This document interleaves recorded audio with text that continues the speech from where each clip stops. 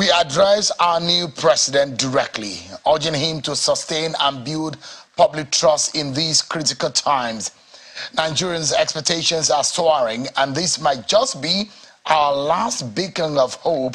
I'm here tonight before you today with an appeal that carries the weight of the hopes and dreams of millions of Nigerians. Don't forget, Mr. President, the percentage of Nigerians who voted for you compared to those who did not, there are more people who did not approve of you, and to this effect, some of the parties are in court challenging the outcome of the process. But as that go on, we have a country to run.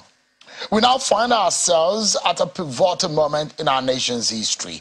We stand united, filled with a fervent desire for change, progress, and a brighter future for Nigeria.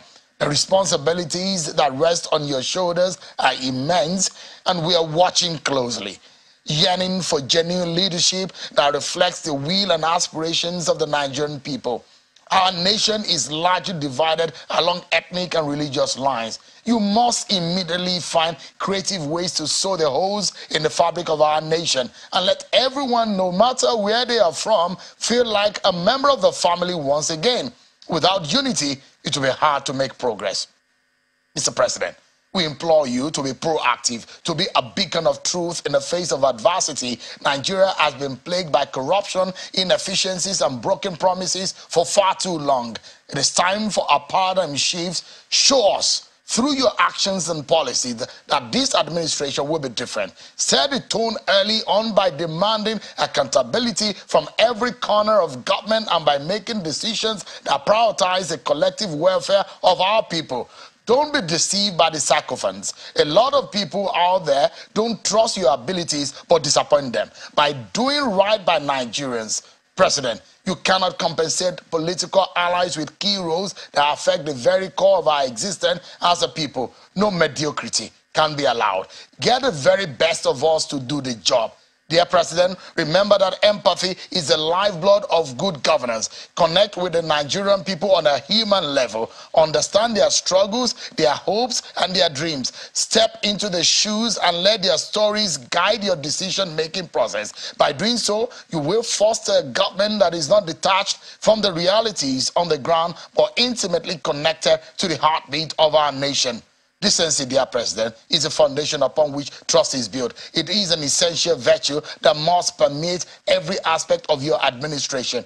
Treat every citizen with respect, regardless of their background or social status. Uphold the principles of justice and fairness, and let the rule of law be the guiding force behind your actions. Nigerians crave an administration that serves as a moral compass, and your commitment to decency will ensure that our faith in government is restored. In conclusion, dear President, the weight of expectation upon your shoulder is immense, but do not let it daunt you. Embrace this opportunity to be a true servant of the Nigerian people. Be proactive, truthful, empathetic, and decent in all that you do.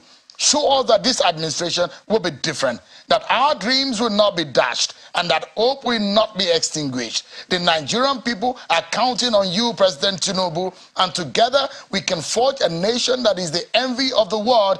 May your tenure be remembered as a turning point, the moment when Nigeria rose to its full potential.